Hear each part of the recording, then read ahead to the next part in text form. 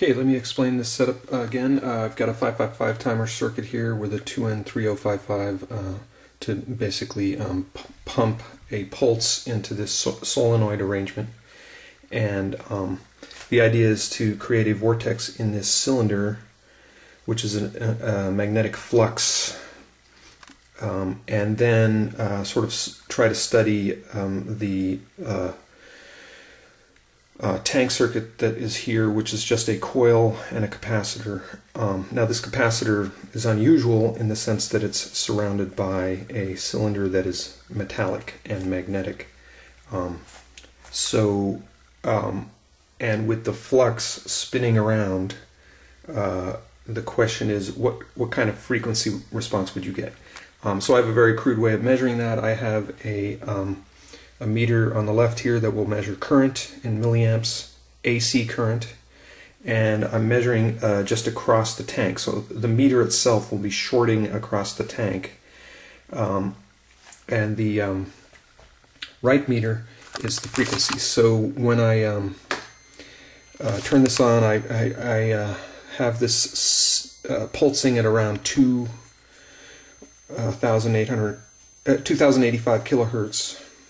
So this is in the audio range, and this is the current that the tank circuit is, or basically the current that can flow through the meter across the tank circuit. There's no antenna and ground hooked up. This is just directly across the tank circuit. And I've just crudely dialed in various frequencies here and measured this current and attempted to plot that. Okay, and this is the curve that I'm getting. This high point here is around 2 kilohertz. It's kind of hard to be precise exactly, but you'll notice that the inductive part of the reactance is very, very steep. So the coil is not behaving like a 130 millihenry coil. It is behaving 5,000 times steeper than that, and that's because the cylinder with the rotating flux in it is altering the inductance quite dramatically. Then the capacitance part of the reactance is very gradual falling off, and I believe it's falling off because I'm using just standard aluminum foil, and I believe the resistance in that capacitor is too high. If I had a capacitor that was made better, this actually may flatten out more, which is demonstrating a regenerative effect. The capacitor is charging up and behaving like the negative resistance starts to come into play here. So this creates a wide band filter, pulling in energy from many different frequencies, if this can be flattened out. So I guess at this point, in terms of this data, it would be nice if there were some replicators. What you'll need is a signal generator or a 555 timer, 2N3055 kind of circuit, something that can produce a pulse within the audio range. And it needs to be, you need a power resistor so that you can pulse a solenoid, and not just any solenoid, but actually two solenoids, counter-wound, one's clockwise, one's counterclockwise. The positive pulse coming in matters in terms of which one of these wires you put it on. You'll actually get different results because it relates to the winding in this coil.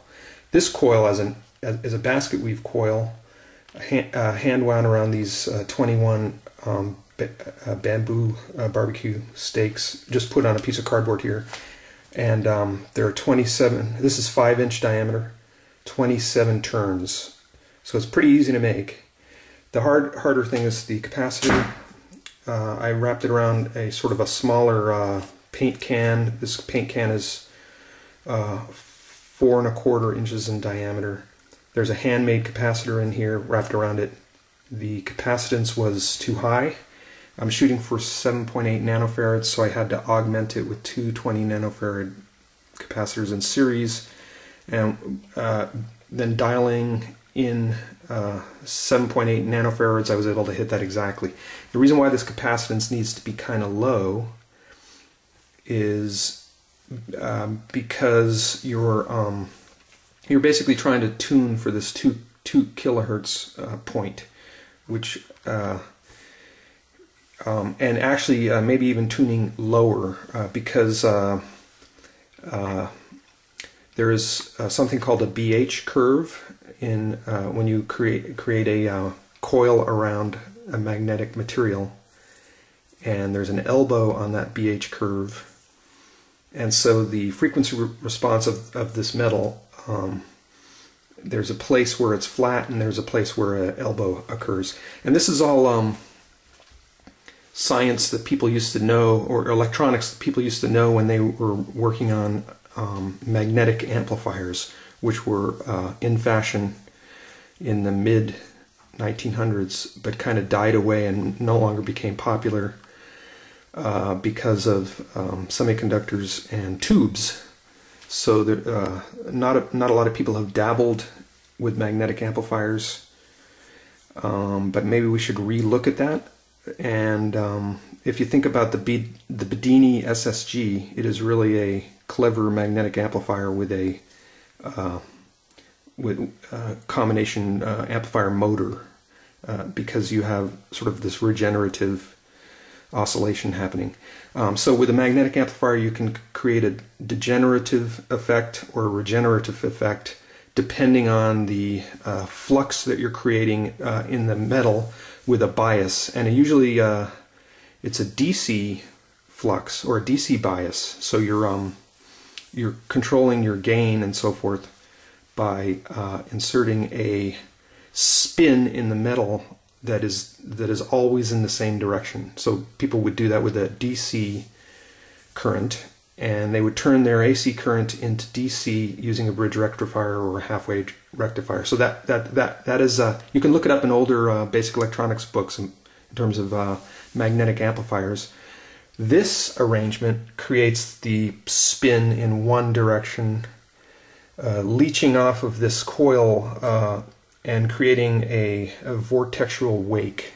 And you can alter where that wake goes by moving this around. So the idea is you're sort of tuning this wake so that it lands in your cylinder, and depending on the alignment, you'll hit that optimum point where everything's in here. And it might be regenerative because particles, protons and electrons, will be sucked down into this vortex and interface with the capacitor. So the capacitor doesn't respond like a normal 7.8 nanofarad capacitor. It actually pulls in energy. None of that's proven yet, but I certainly am seeing a frequency response with this crude setup that looks promising, and I'm encouraged.